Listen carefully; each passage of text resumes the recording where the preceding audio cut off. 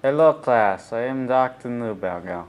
As you can see today, we will be doing the right Riemann sum of this graph, which is 2x minus 1, in 5 separate subintervals. As you can see in the first interval and the second, third, fourth, fifth, math happens here.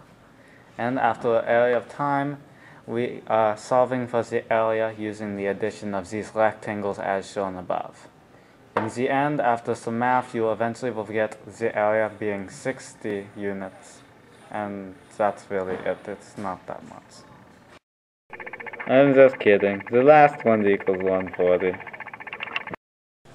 This is the left-hand Riemann sum of this same object, which is a graph of 2x minus 1.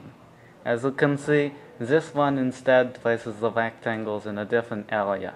And as the accumulation goes, you have a smaller area of 70 versus the contrasting 140.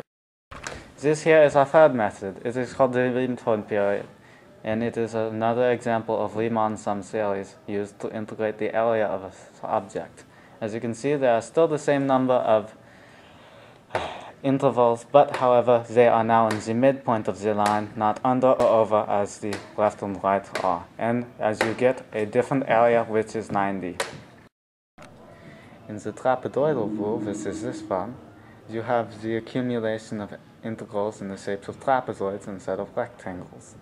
In the end, as you can see by the formula up in the very corner, right there, yes, thank you, it is a very different formula than the Riemann sums, but however, you still get A equals 90 after calculations.